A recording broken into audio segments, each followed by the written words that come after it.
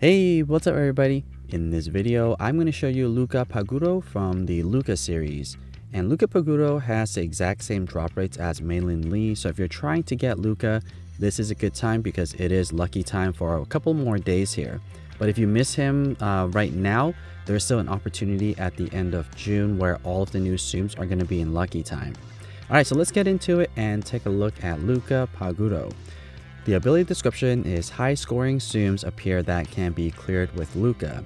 So essentially it's one of those Tsums where you need to make a really long chain during the animation to get a really high score. That's going to be his ability. So his stats is that you're going to need a total of 14 Lucas cleared off the screen before you can activate his ability. Minimum score is 110 with a maximum score of 943. So from a scoring perspective, he's pretty good, especially if you can make a really long chain really quickly, then Luca is a good Tsum for that. You'll likely need to get Luca to skill levels, or not skill level 6, but level 50 for him to be effective. And you also need to be a fast player.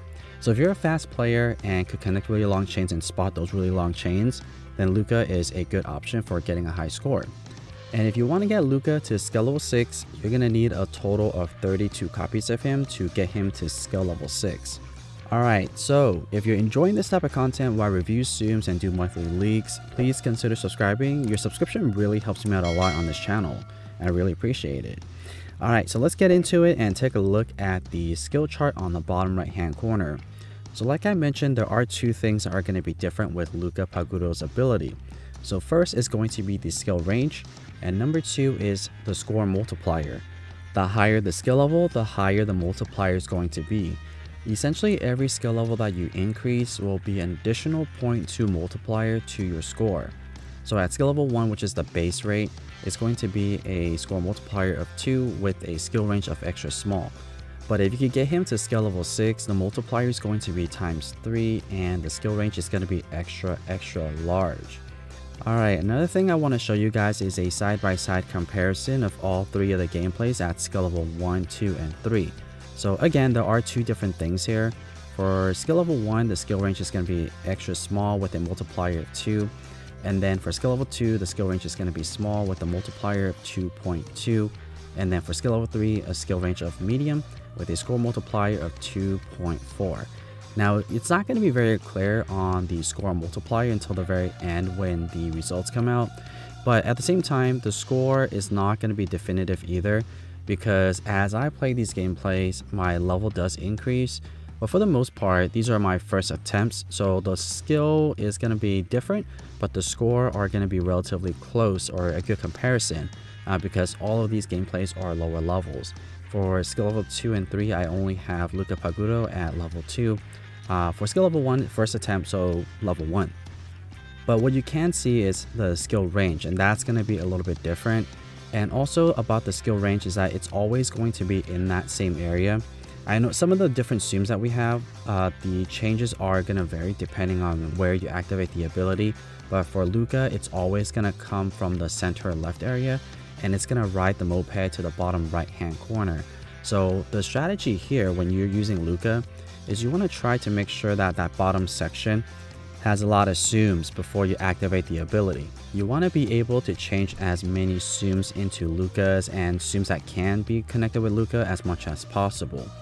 Another thing you want to try to do is once you activate the ability, don't just focus on clearing that bottom section, but try to see if there is a mini chain that can be connected into the Lucas. So if you have Tsums in the surrounding area, try to tie those in that didn't get changed as well, because not only do those count towards a long chain, but they also count as a charge up. So if you need to get, like, let's say 14 for the charge up for the next ability, you now only need 12 if you clear 2. So they count towards your skill for the next charge up. Another tip that I have for you guys when you're using Luca is have one magic bubble handy. Unfortunately, the magic bubble for me, for the most part, are always at the bottom of the gameplay, which sometimes impede with my ability.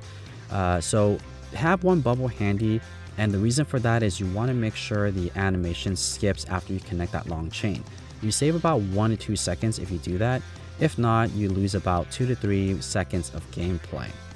And generally this tip works for a lot of the Tsums that we have. Essentially, popping a magic bubble after the ability will skip the animation. Alright, so what I also want to show you guys is a side-by-side comparison of the ability activated at the same time.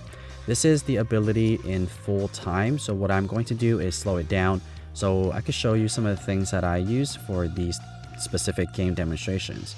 So like I mentioned, Luca is going to come out on the left center area to the bottom right hand corner. So you'll notice that for skill level 1 and 3, I do have a magic bubble at the bottom of the screen. But in this case, it's okay. If the bubbles are at the very bottom, it typically doesn't get in the way of Luca's ability. However, as you level up your Luca to skill level 4, 5, and 6, that magic bubble will get in the way. So there's really not much you could do about it unless your bubble's at the very top section of the screen. But you'll notice that for skill level 1, I have 2 bubbles, so that's going to make it a lot easier to skip through the animation.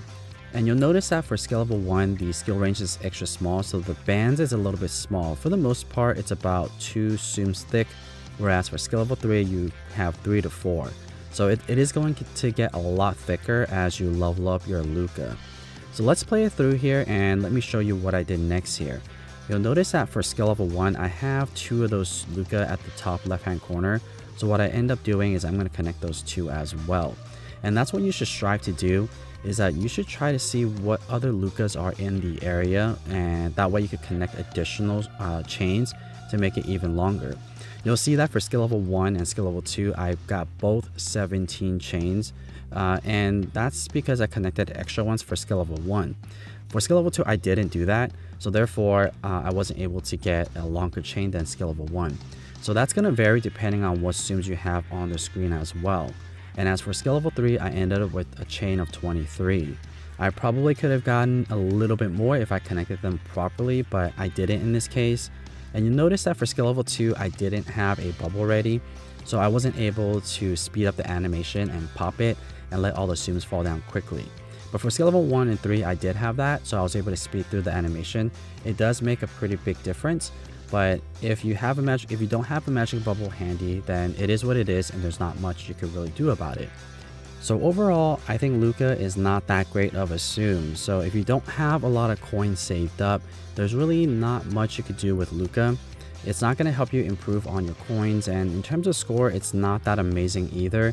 Even at level 50 and at skill level 6, there are still going to be better tsums that can outperform Luca.